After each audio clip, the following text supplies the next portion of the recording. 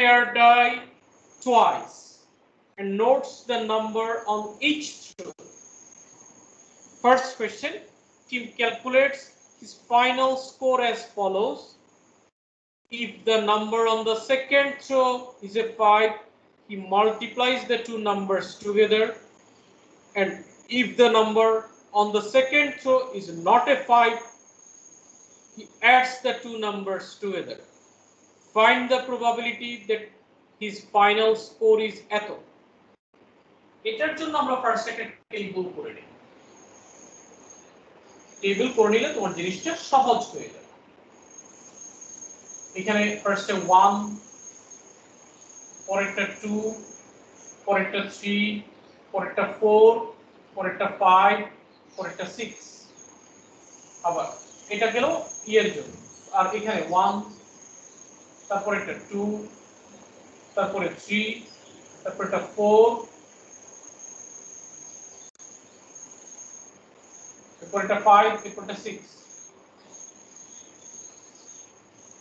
এটা ধরে নাও first throw, এটা হচ্ছে সেকেন্ড থ্রো।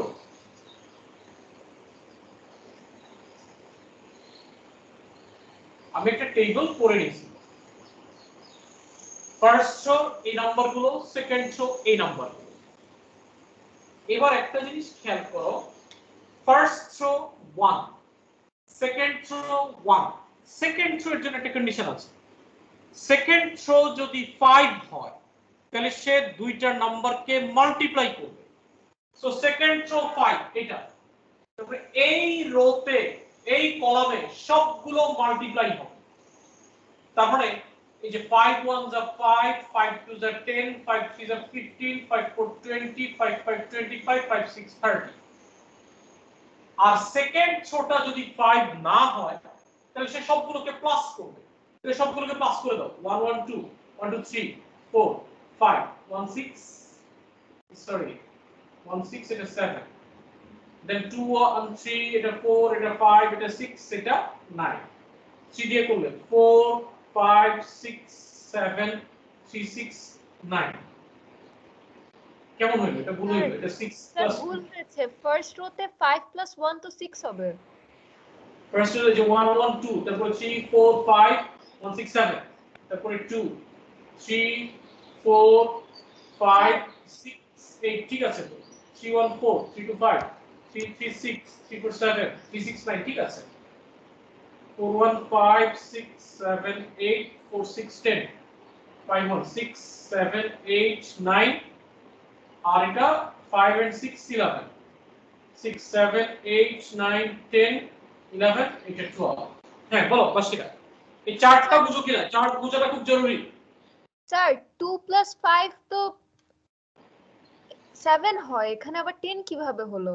যদি 2 প্লাস 6 8 বসাচ্ছেন আপনি। 2 and 5, সেকেন্ড থ্রো যখন 5 তখন তো নাম্বার মাল্টিপ্লাই। ও আচ্ছা আচ্ছা, জি স্যার। আর সেকেন্ড থ্রো 5 না হলে বাকি সব অ্যাড। এইজন্য এই জিনিসটাকে আমি আগে করে নিছি, যে এটাকে মাল্টিপ্লাই করছি, বাকি সবগুলোকে প্লাস করছি। কোশ্চেনের ইনফরমেশনটাই সেভাবে দেওয়া। If the second throw is a 5, then multiplies the two numbers together. Okay? এবার দেখো তোমার যে প্রবাবিলিটি সেটা খুব সহজে তুমি করে ফেলতে পারবা পার্ট এ তে। নাম্বার 1 এর এ, find the probability that his final score is 12. Probability 12, 12 একটাই আছে, so 1 divided by total কয়টা?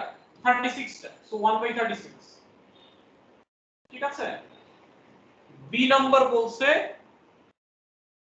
5, probability 5, 5 কয়টা আছে? 5 একটা, দুইটা, তিনটা, চারটা, পাঁচটা, আর তো নাই, so 5 by 36।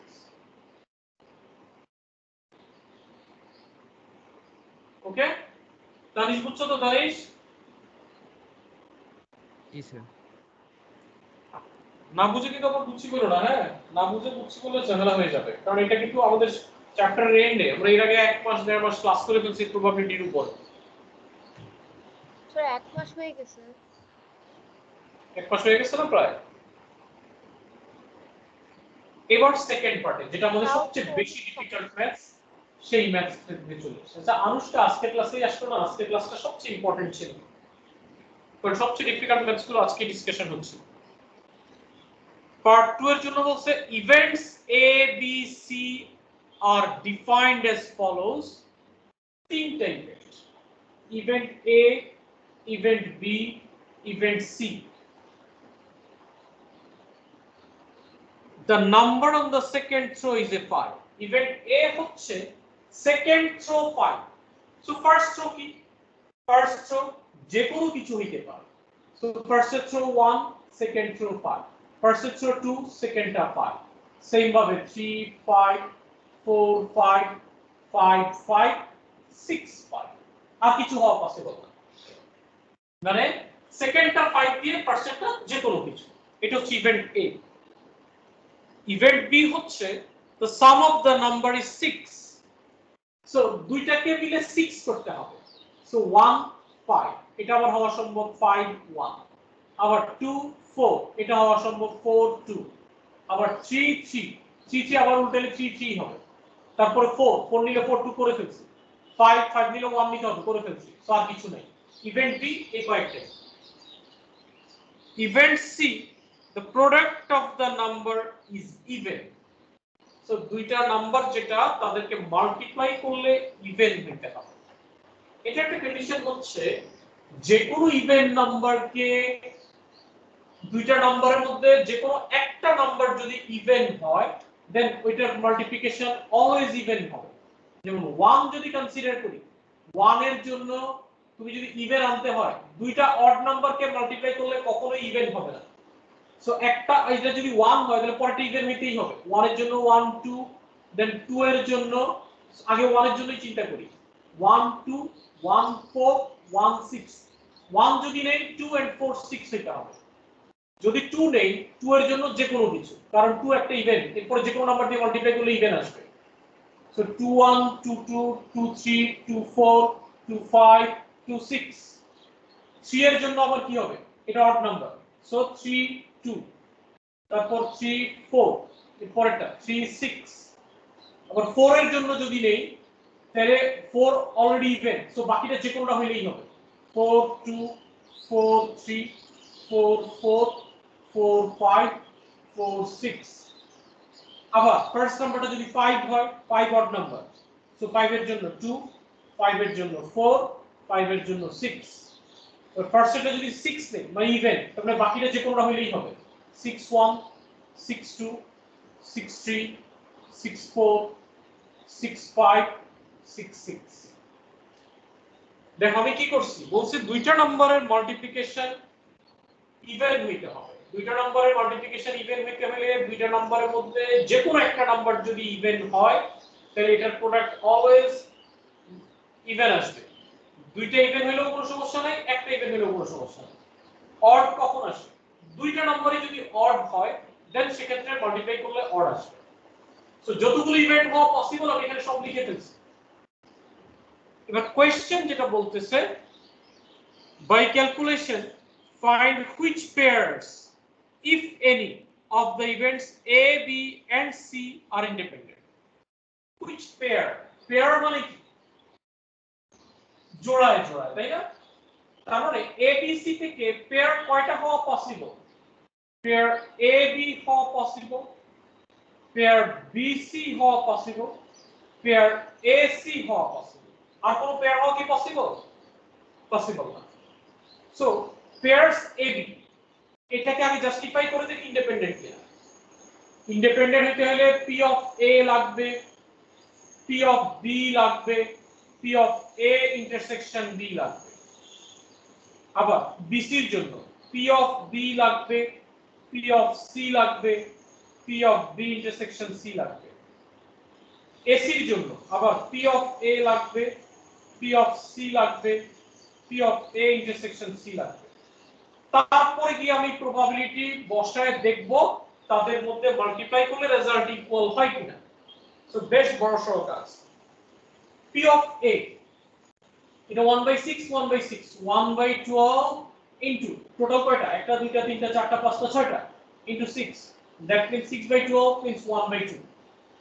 P of B 1/12 into কয়টা আছে পিএফবিতে একটা দুইটা তিনটা চারটা পাঁচটা ইনটু 5 সো এর probability 5/12 A intersection B so A R B এর মধ্যে কোনটা কমন আছে এই যে আছে এই যে একটা এই যে দুইটা কমন আছে আর কোনটা কি আছে আর কোনটা অ্যাকচুয়ালি কমন নাই দ্যাট মিন্স একটাই সো 1/12 এবার আমি জাস্টিফাই করে দেখি এটা ইন্ডিপেন্ডেন্ট কিনা জাস্টিফিকেশন কিভাবে P of A intersection B equals to P of A and P of B হইতে হবে A intersection B is 1/12 P of A 1/2 P of B 5/12 so it is equal 1/12 equals to 5/24 is not equal therefore P of events A and B are not independent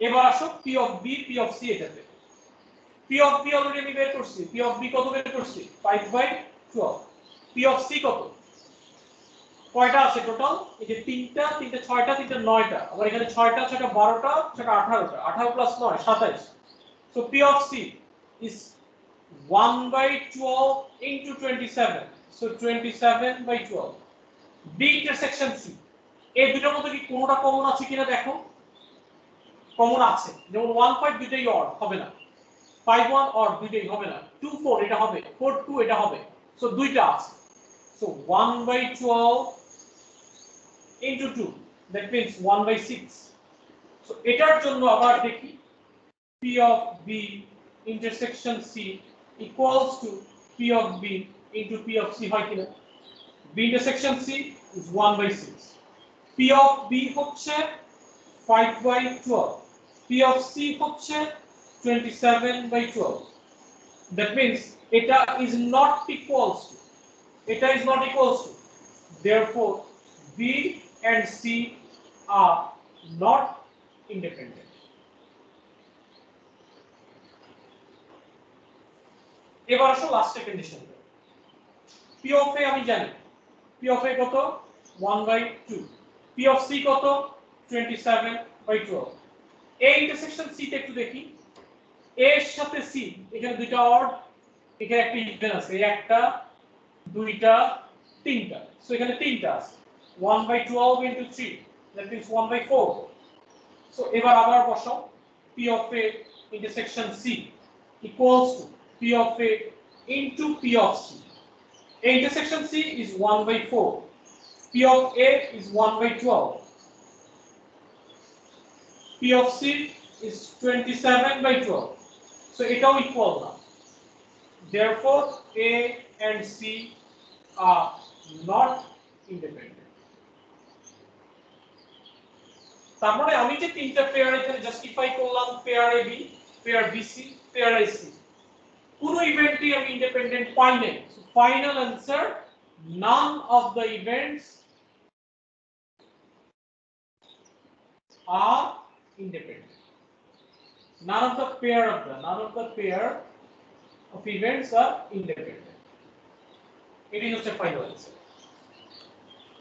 এটা বেশ বড়সড় একটা maths ছিল এটা আমি পুরোটা এক্সপ্লেইন করে দিয়েছি দেখো কারো বুঝতে প্রবলেম হয় কিনা হ্যাঁ বলো 1/12 হয়েছে বিকজ প্রথম থ্রোটা 1 ছিল আর মানে এক প্রত্যেকটা নম্বরে একটা করে and 12টা number and into 6 because 6টা কম্বিনেশন তাই না হ্যাঁ এন্ড এটা পাঁচটা আর তারপরে সরি 1/12 যে আমি করছি এগুলো সব ভুল হয়েছে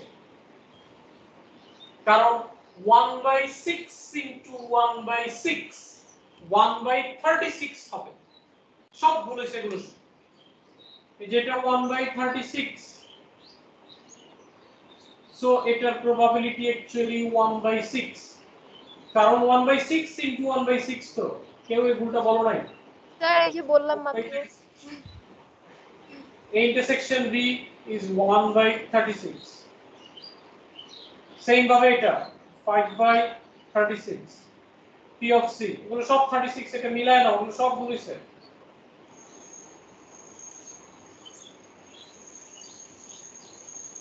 কিন্তু কন্ডিশন এটাই দেখো যে ইন্ডিপেন্ডেন্ট আসবে না 36 হবে, সব 36 হবে।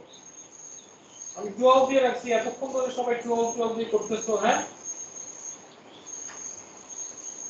এগুলো সব 36।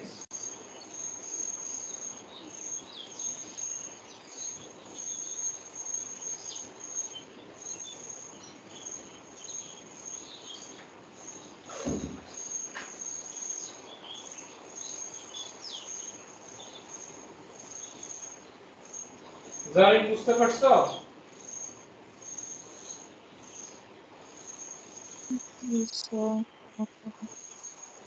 বুঝলে ভুলটা কেন করতে পারো নাই?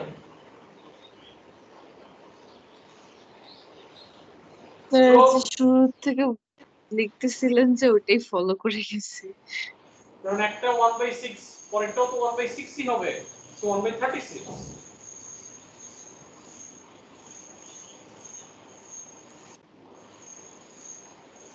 তানিশ বুঝছো তো? তানিশ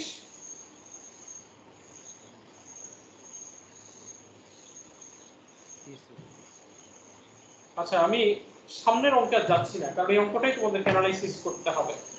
আমি যে দুটো অঙ্ক করে দিচ্ছি এই দুটো অঙ্কই আবার একটু করো, নাম্বার 20 এন্ড নাম্বার 28 আবার করো। এই দুটো করার পরে নাম্বার 29 নিজেরা নিজেরা চেষ্টা করবা। 29 আর আমি করে দিব না।